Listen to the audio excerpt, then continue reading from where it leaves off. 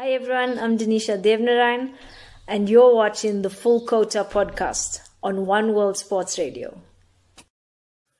Okay, we're back again. Promos. Yes, we've got promos now. We're But legit. for the final 10 minutes of the show, guys, I just wanted to have a conversation about the team updates. Obviously, I'm going to read through them and then we're just going to discuss what's going on. So, one of the things, the team is leaving tomorrow morning to go to Sri Lanka. That's Wednesday morning. A couple of changes to the team. Junior Dala is out of the ODI side. Luto Sipamla comes in into that side. Charles Langerveld also is out. They mentioned that both Dala and Langerveld were out for COVID-related reasons. And the Titans coach, Northern's coach, Mandla Mashimbie, comes into the side. He also joined the team in that test tour when Enoch was in South Africa. We also have Justin Salmons coming in as a batting consultant. He is the current coach of the Northwest Dragons. So that's a good one for him. He was the former Lions batting coach.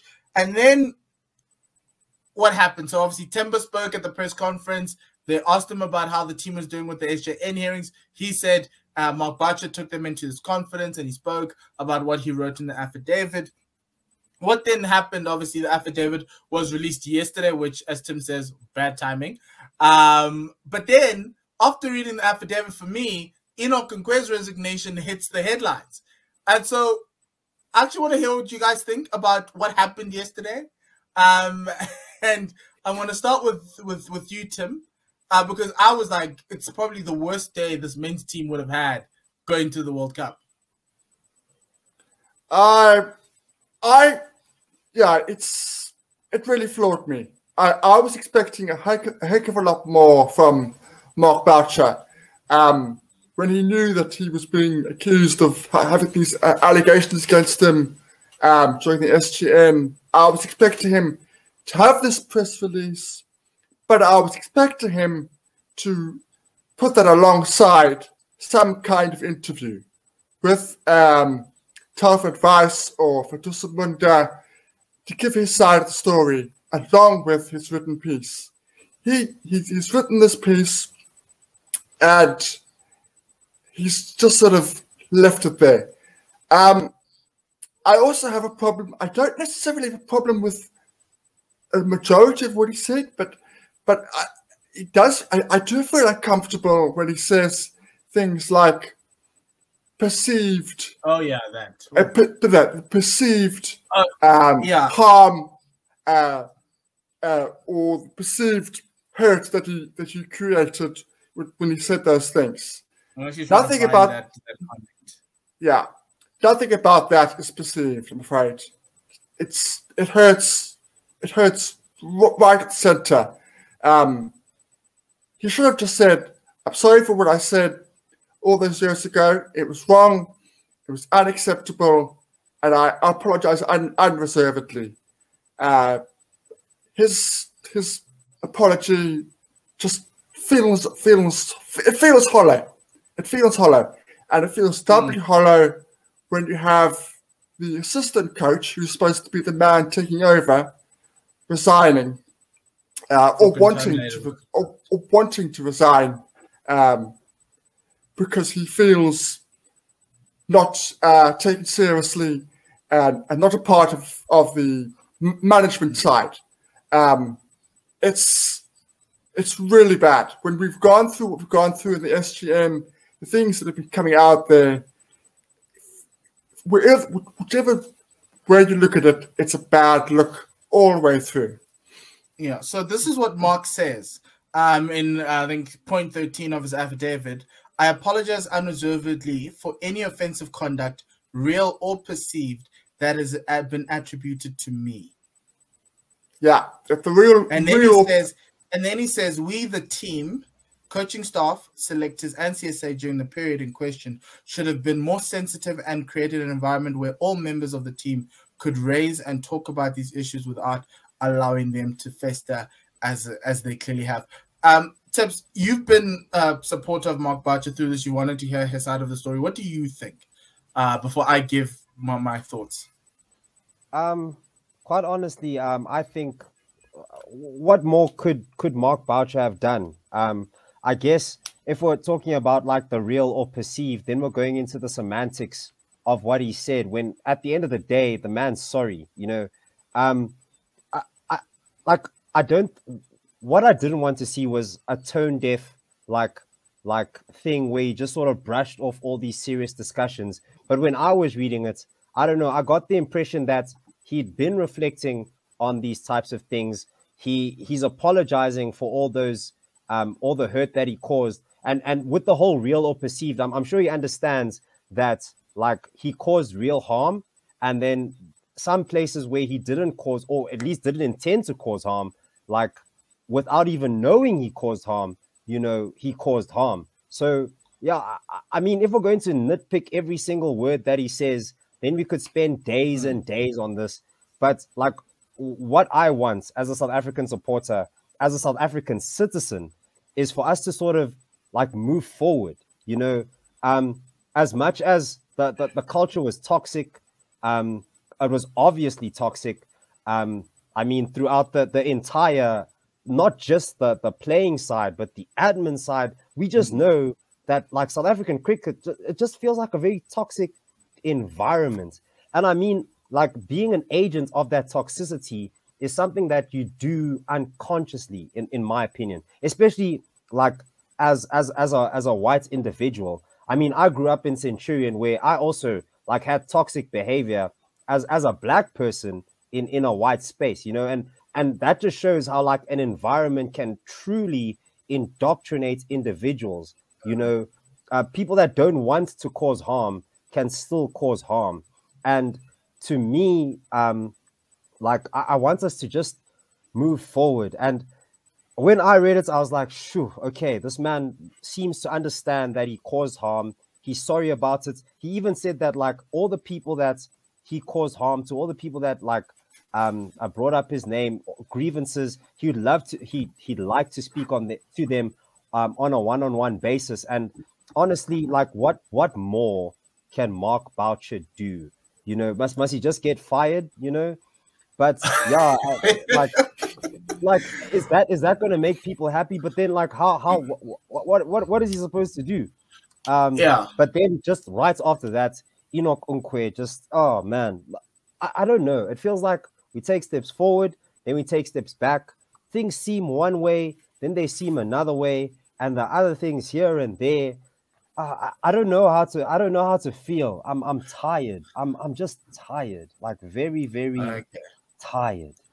So I think for me, after reading it, I read that part, real or perceived, because to me, it kind of, when people apologize, it kind of came with conditions.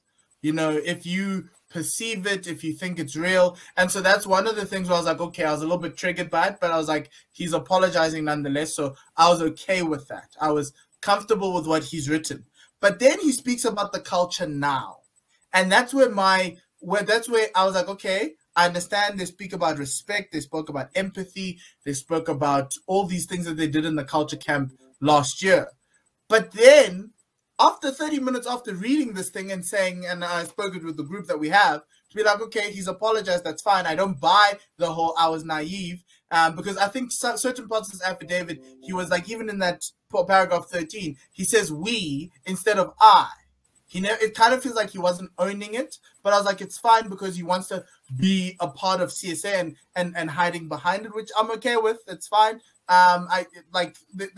We wanted an apology. A lot of people wanted an apology, and Paul Adams and Ashel Prince and all the guys, if they read this, they need to tell us if they are comfortable with this. At this point in time, I'm slightly not comfortable with it, but I was like, you know what? Give him the benefit of the doubt. He's apologized. However, when he says, and he writes in here, that the team culture has changed and that everything has changed, but 30 minutes after me reading this yesterday, he then comes out and says, Enoch comes out and says he's resigning for a toxic work environment. He's resigning, well, not a toxic, but a contaminated work environment. He's resigning because some senior players were allowed a lot of, they contravened certain things on the tour to the West Indies and they weren't called back in. It makes me think that this culture is still, as you said, there's a culture that you take and you're indoctrinated into as the Proteas. If that culture is not gone, we may need to find a way to get somebody who's going to come in and clean that culture out. If the guy is Mark Boucher, that's fine. I'm okay with that. If it's somebody else, that I'm okay with that. But whoever is making Enoch feel this way, because I have, as a black man in corporate, I felt the same way Enoch has felt, like a Cones guy. You're qualified, you've got all the qualifications in the world, but somebody thinks that you don't have any agency or any qualifications, so you just do the basic, small, mundane things. And it gets tiring on your person, on your mental health, and I hope Enoch's mental health is being taken care of, because the reason why he wouldn't want to resign now, it's the worst time to resign for the team, but he kind of felt like this was the last straw. And to a certain extent, I kind of feel that, and I kind of want the person who is in charge of the culture, who created this culture for the Proteas in this new system, whoever that person is needs to be moved out. If that's Mark Boucher, that's fine. I'm okay with that. I'm even at a point when I was asked this morning on another radio station whether he should be fired and what should happen. I was like, look, if he gets fired, that's fine. But if you want to move him away, I'm okay with getting a new coach in right now, because things are crazy, but they must ask the players first, because they're the ones that are most affected by this. And I'd like to hear, because Temba said everything was fine. 3 hours later, Enoch says it's not fine. Mark says it's fine. Temba says it's okay. What's the real truth? And I hope that the players are not being silent for being victimized, which is what Enoch wrote. He said there's some players who don't want to speak out because they feel from being victimized. So I really do hope CSA can solve this. And if it means letting him go before the World Cup, fine, we can write this off. But I want a proper inclusive culture. As Mark wrote in the paper, it must be an inclusive culture. It's just that it wasn't inclusive enough for Enoch.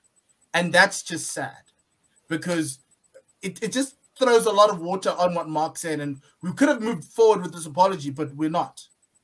So with that said, Yeah.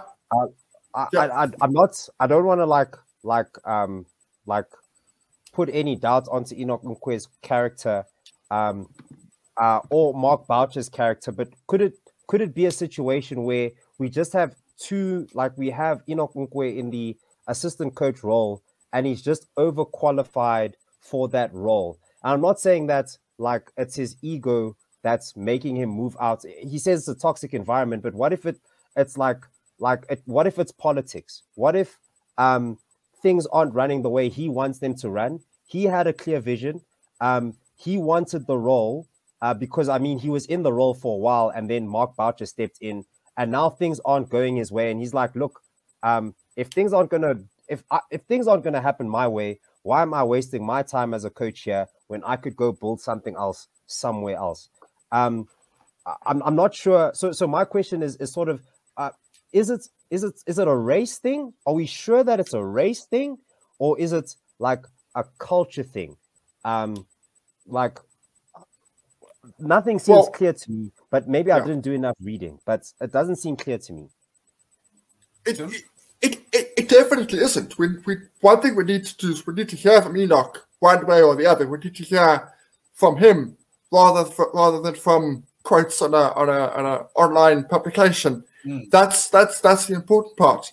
I have seen suggestions that it is leaning towards he wants a different role, not necessarily that he sees that there's a racial tension, but he wants a different role. He wants to take a back seat, if you like.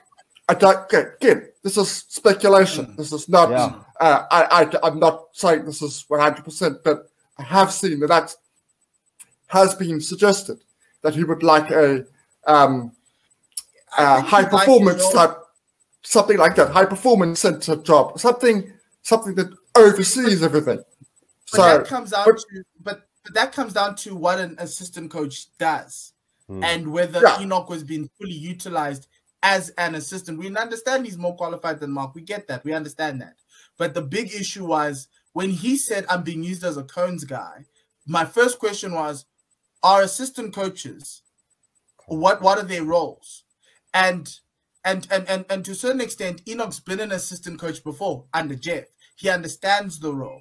So was it different to what he got at the Lions? And that's when he realized, actually, I need to leave here, because even though you're promising me this job in 2023, this guy doesn't see me, and he doesn't want to work with me the same way I worked with Jeff, because the question is and we'd have to ask the cricket community, as an assistant role, what's the role?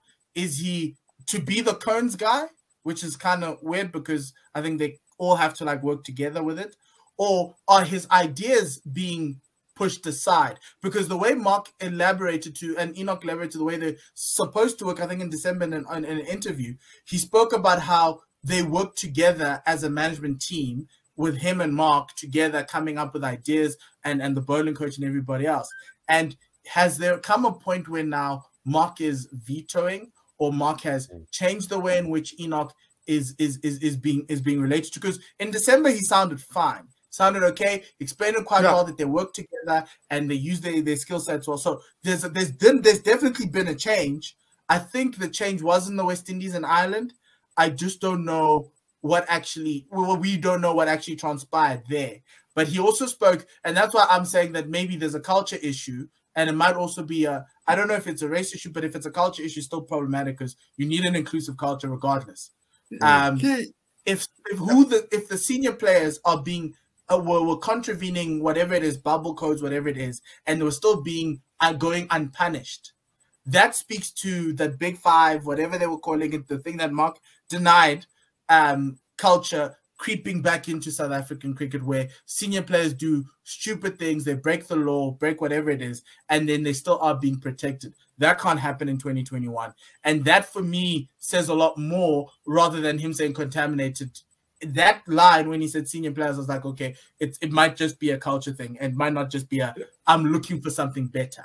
He may be looking for something better, but I wouldn't, it'd be interesting to know, because if Enoch was looking for something better, does he have something already? If he doesn't, then what is he going to wait? Because all the coaching jobs in South Africa are taken. Even the high performance job is taken.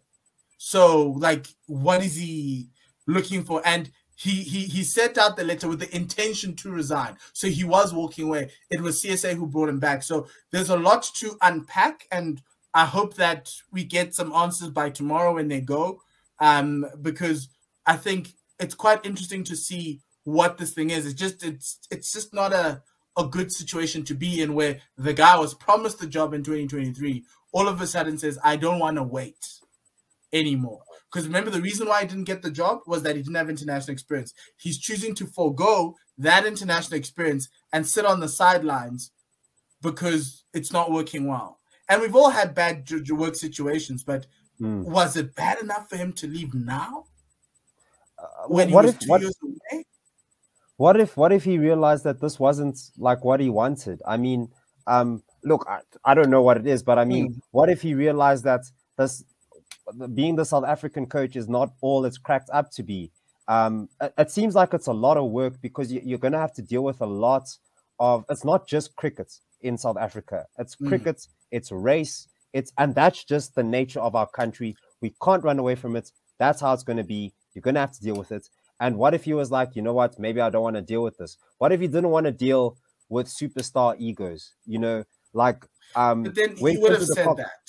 He wouldn't have said it's a bad working environment. He wouldn't want to leave the guys he was working with in a bad spot. And I think that's where the crux of the matter is. If he said, I found a new opportunity, fine, by all means. If he said, this isn't for me and I don't want this, then maybe. But he went and said, contaminated environment. That word is just, it's loaded. It's because we've seen people resign before and they don't want to badmouth their employers, and then you're like, I found another opportunity. We as a national side, we've been down this road before. Ray Jennings, when he arrived at the purchase side, he said that the way the senior players was behaving was absolutely disgraceful. He said they were just allowed to do whatever they wanted, whenever they wanted. He said the culture within that side, when he went in, was abhorrent. And he, much to Graham Smith won't like to admit this, but he changed it. He changed that. He made sure that those boys knew that this is either you back up your ideas or you're out of here. And he short lane You know, maybe that's what they need. Maybe they 2 or 3 of them do need that.